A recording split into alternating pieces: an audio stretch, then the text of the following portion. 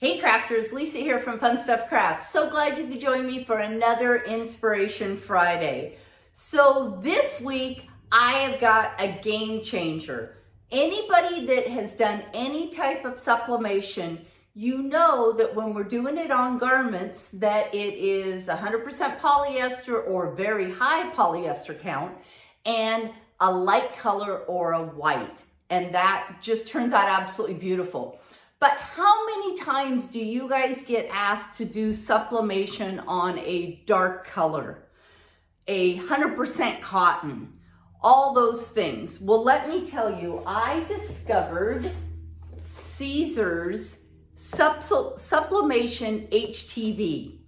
So I've been doing a few test runs, and believe you me, I do not have it mastered yet, but I was so excited that I want to share it with you. I actually did up an apron for myself, and look at that. That is full sublimation on this black apron, and it turned out great. Is it perfect? No, Lisa is still mastering it, but I at least want to show you the technique on how you can sublimate on a dark 100% cotton fabric. So today we're going to be making a really cute t-shirt. 4th of July is right around the corner, so I thought it would be fun just to throw together a cute shirt. So I hope you stay tuned. I'm going to show you some tips and tricks that I have learned so far, and believe you me, I am still mastering this new technique.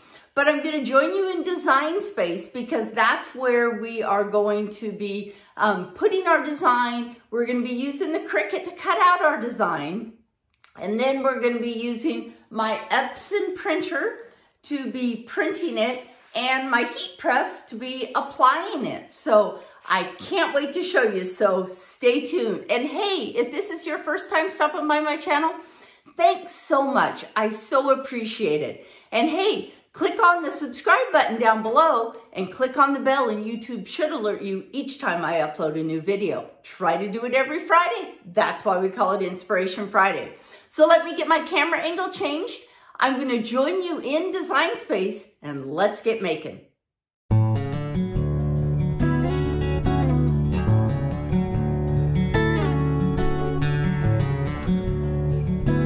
So let's start our project in Design Space. So I've already got an image that I had purchased quite some time ago, and it is these patriotic sunglasses. Now they come in very large, and so we're going to lock the lock button because I want to keep the sizing correct. And so we're going to use the print then cut feature. So I'm going to go 9.25 because that's as big as Design Space will let me do a print then cut. Now, when you are using Subli, the thing that we need to do is I do not have a Sawgrass printer. I have got an Epson printer. So we're going to do what Subli or Siser says is method 2.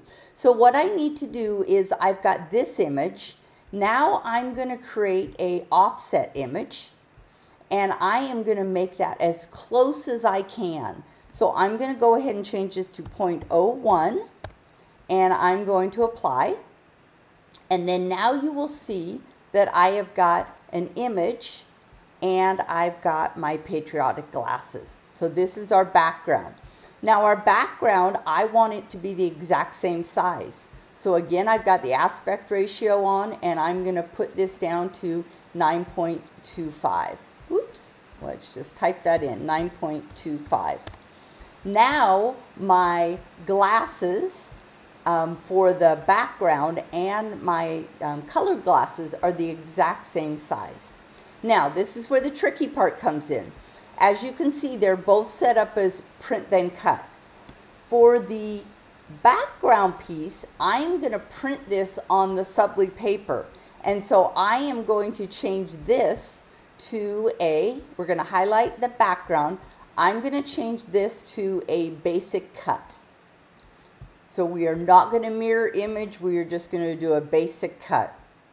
For our colored glasses, we want that to be a print then cut because we are going to print on our sublimation paper and then we are going to transfer it onto the Subli. So it might sound a little confusing right now, but the big thing you want to remember here is the colored image is mirrored, and the image that you're putting on the Subli paper is not imaged.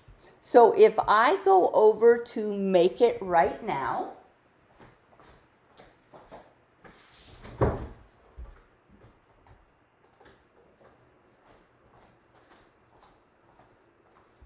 I'm going to click Make It, and what's going to happen is my Print Then Cut is going to come up first. So what we want to do here is we want to make sure we turn on Mirror Image. Very important here that this image is a mirror image. Then what I'm going to do is I'm going to click Continue, and that is going to bring up my print feature. Now, for those of you that haven't done Print and Cut in a while, you'll notice that Cricut has increased the size. So let's do Send to Printer.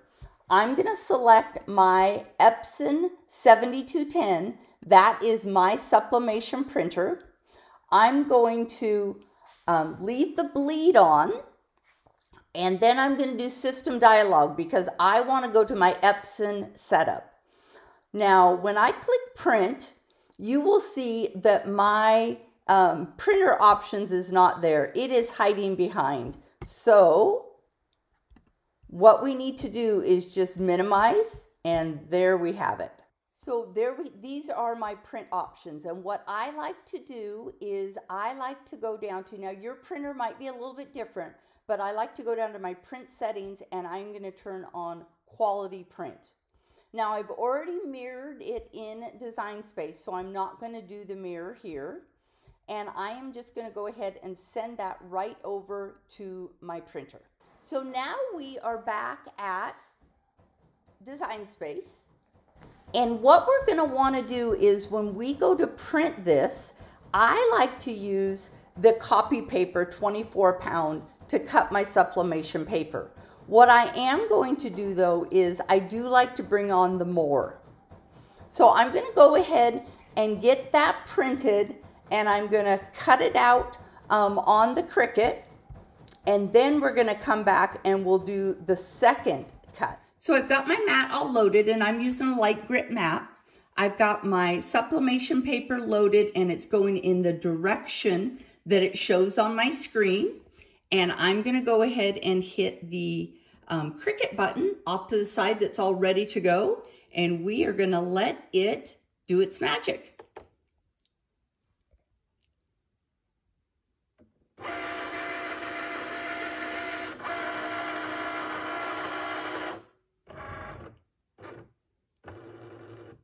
Now, if you haven't used the Print Then Cut feature before, what the Cricut is doing right now is it is reading those grid lines along the outside.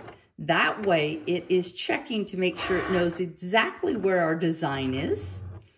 Now, I have run into it at some point in time where it does not read those lines. And the biggest thing I've learned is the lighting. So if you have a problem with yours reading, you can always just put a little flashlight in there, give it a little bit of extra light so Cricut can see it. So it knows now exactly where the design is. It's checking for my blade, and it is going to go through and do the cut. So we're going to let it do its cut, and then we'll join you back over in Design Space.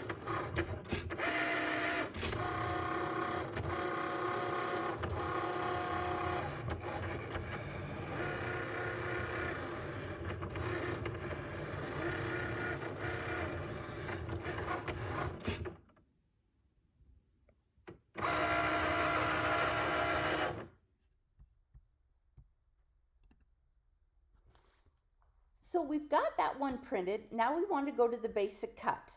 Now we are not doing the mirror image on the basic cut, but what I do need to do is I need to change my material setting.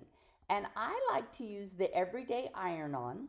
I am not going to mirror image this. Make sure you don't mirror image. I do like with the Subli paper though to put on the more. So we're going to go over and load our paper, and I'll show you how to load that, and then we will get this one cut, and then we'll be over at the heat press.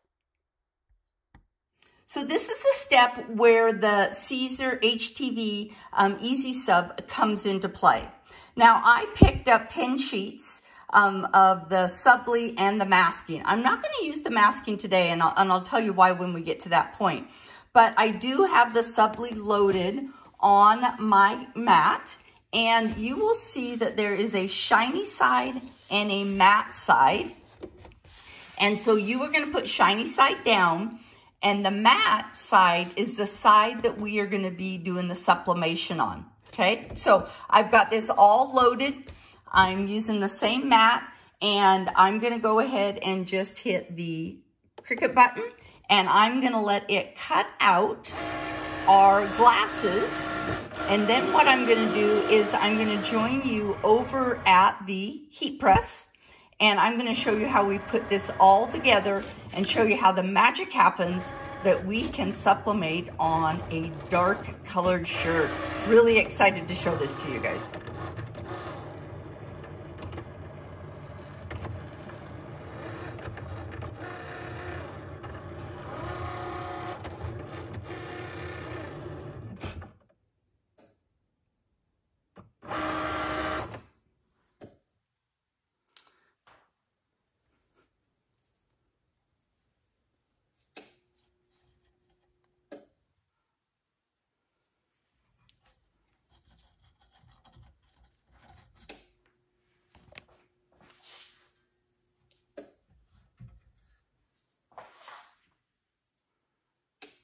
So we're over at the heat press, and I've got a couple things going. One, I've got my heat press up to 400 degrees, and that is what my sublimation paper, I just love using the ASUB sublimation paper, and on the back it says to do all textiles at 400 degrees. Okay, so 400 degrees, and I'm going to do it for 40 seconds.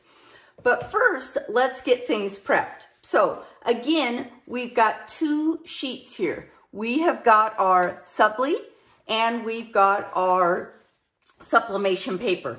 So the sublimation paper, I'm just going to carefully take it apart, and it should come, I use that more setting so it cuts a little bit deeper.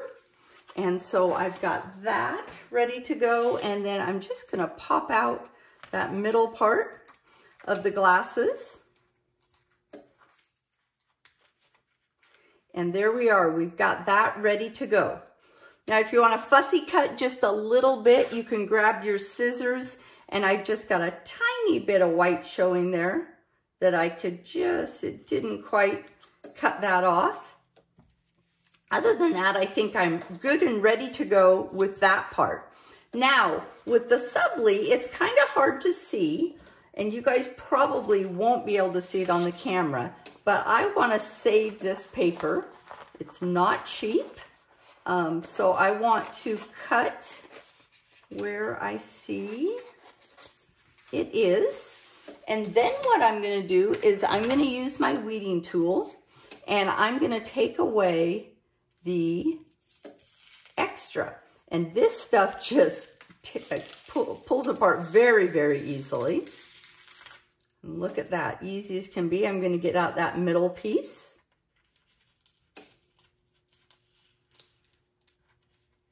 And there we go.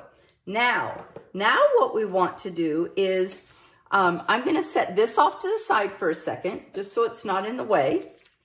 And I'm going to pull this part off. Now, if I was using the masking, which I'll do another tutorial using the masking, this being one piece, I can use it just like this. And so what I'm going to be able to do is I'm going to put this right on the shirt. But first, let's get that shirt cleaned up, okay? So what I want to do first off is I like to use my lint brush. And it looks like Lisa needs to tear a clean sheet off here. So I'm going to tear a sheet off. I'm going to get it all nice and cleaned up. Oops.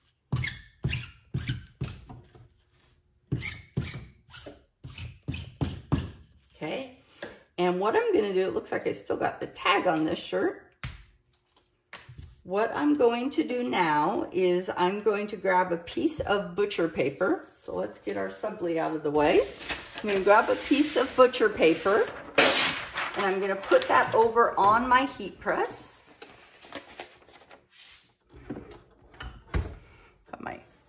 To move my heat press around a little bit so everything fits in the camera right for you guys. So what I like to do is I like to find the center of my shirt. And so what I'm going to do is I'm going to fold my shirt in half. And you can use, a lot of people have the measures or different things that they can do. I just find sometimes this is just the easiest way to do it. I'm going to take it over. And this also will help me get some of the moisture out of the shirt, which you always want to do whenever you're doing a shirt. One thing I learned that I didn't realize, one of the purposes of doing the, is pressing it just for a few seconds, is to help get the moisture out. And that helps it so that when you wash your shirt, if something shrinks, then you don't have any of your logo or anything cracking. So now what I want to do is I want to get my shirt laid on my heat press.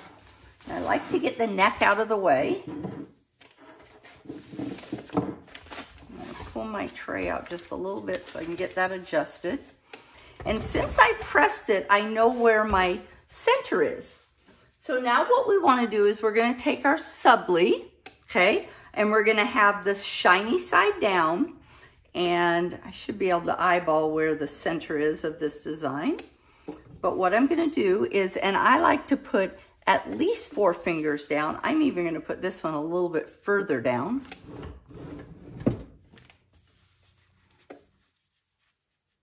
And I'm just going to, and all we're going to do now with the Subli is we're just going to tack this down. Just really quickly. Just gonna try to get that laid nice. Okay, perfect. Then I'm gonna put a piece of butcher paper over the top of it. I'm gonna bring up my heat press, and I'm only gonna do about 3 seconds. 1, 2, 3, boom. All we're doing is trying to get that tack down, okay? So I've got that tacked down now. Now we're going to take our sublimation piece, and it should measure exact, and we're going to lay that over the top. You should be able to get it in there exactly. And this is where I'm going to use some of my heat transfer tape. I'm going to tape that right on.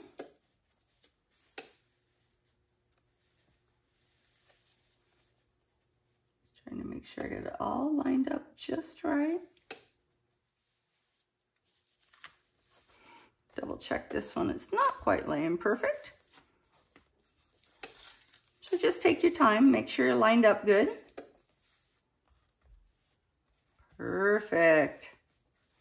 I'm going to put a little piece of tape over the top there. Okay. Now, remember my Subli paper says 400 degrees for 40 seconds. So let's do 400 degrees for 40 seconds.